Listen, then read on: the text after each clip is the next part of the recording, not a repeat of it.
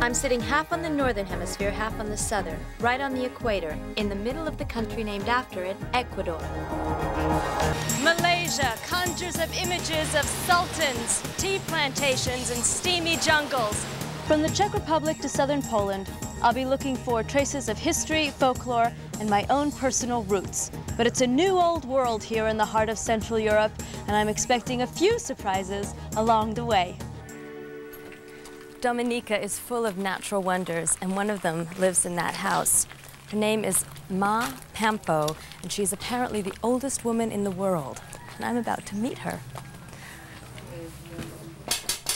Hello, Ma Pampo. Morning. Hi. It's very nice to meet you. How old are you? 125. 125. Do you ever watch television? No, Mama, I don't even know it. You don't know it. That's the secret right there. You think? It's nice to meet you. Okay, thank you. Krishna, what are you doing tomorrow? I do the chariot. You're pulling the chariot. So you're putting this hook in your body, and then you're putting a rope through here, this rope, and then you're attaching this to the chariot, and then you're pulling the chariot. Aren't you scared?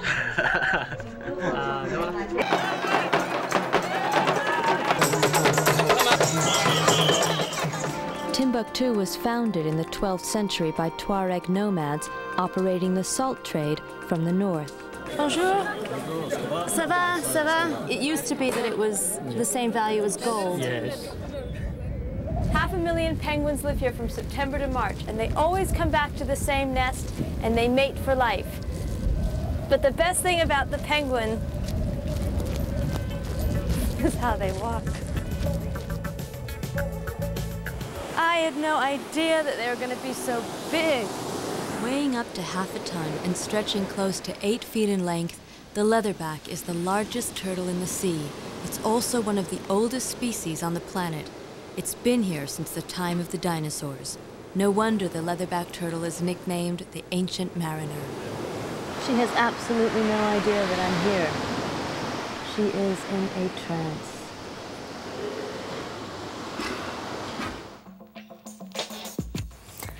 See, they're a little bit nervous. And we're very, very close. Which makes me a little nervous, too. You all right? Oh, my goodness. Whoa! Just lean back. Okay. Just lean back. Okay, I think I've had my ostrich experience. Wanta kirdamani, wandu miradasani. Okay, now we'll do row, row, row your boat.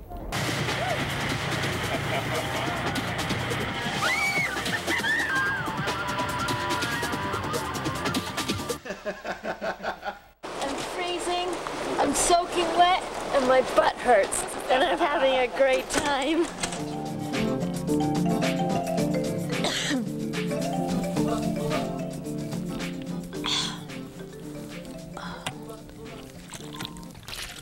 This is a great room, but it's too hot to sleep in here at night, so I chose to sleep outside. But it is amazing what you can do with mud, isn't it? I mean, this is the bed frame, very sturdy, set-in mattress, and then they've built in these little mud benches with mud tiles. And there's some nice windows carved out of the mud walls, little delicate. And the roof is very typical African construction of thatch. This was one of the tallest trees in this grove. It was 1,600 years old, and it grew to be 2 feet taller than Niagara Falls. And when the tree died in 1991, no one saw it fall, but the impact was so strong that it registered 2.0 on the Richter scale.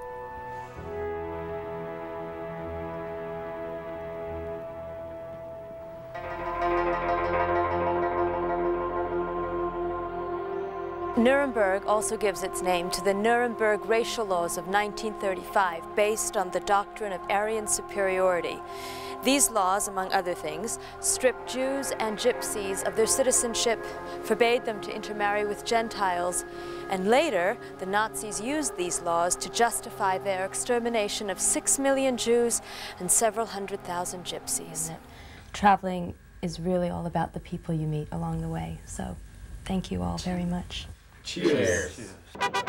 Mexican men and women have traditionally used mariachi bands as accomplices in their courtship and seductions, and the Plaza Garibaldi is where Mexicans go to shop for their ideal band.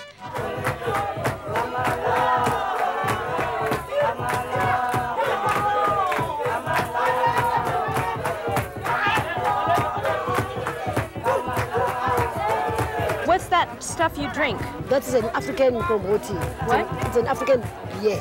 Beer. We call it gomboti. Gomboti. Gomboti. Yeah.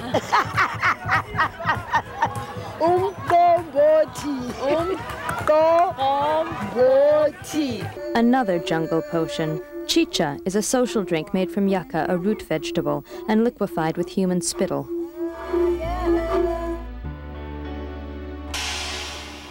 I had read about a strange custom in the city, something men do on a regular basis to protect themselves from disease. It involves the mixing of snake blood with alcohol. Oh my God, you're killing it? Oh. Okay. All right. Okay. Okay, I'll take a little sip. But if I smell it.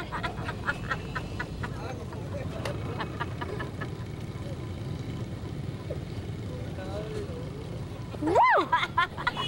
That's strong! It's good, though. The Aussies have come up with their own kind of cuisine called Mod Oz, which combines Asian and European styles of cooking with indigenous ingredients such as crocodile tail, marinated in kiwi to tenderize it, emu, minced, and kangaroo. Now, I'm being very sensitive to the fact that I am eating Australia's national animal. The coat of arms in Australia is kangaroo on one side, emu on the other. Kind of like that. Anemia.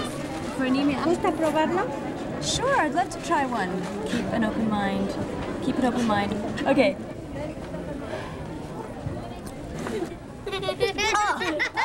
Oh, it's like chemicals. I just ate a beetle. I just can't believe I ate a beetle. Have you ever been rescued? No, but I'm sort of thinking I wouldn't mind being rescued. I think I'm going to swim badly now, just right over there. Yeah? We're watching.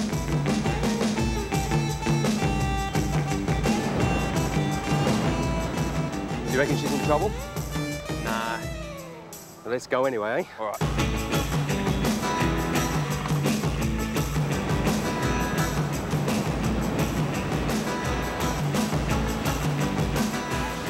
Deep breath. That's good, all the water's out.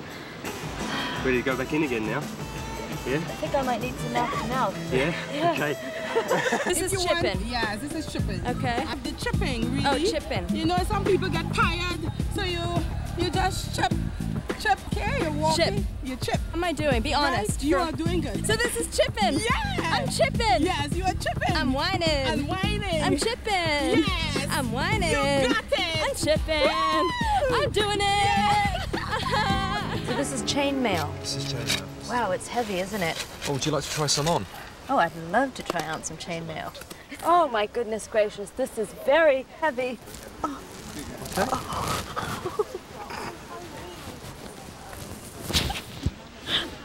Do you feel sexy? Yeah. I don't feel sexy at all.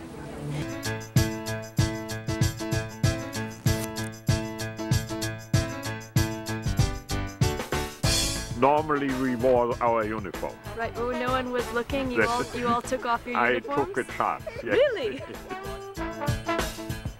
San Francisco's a great place to get around on a bike if you're an Olympic champion. But there's an upside to this, and that's the downside.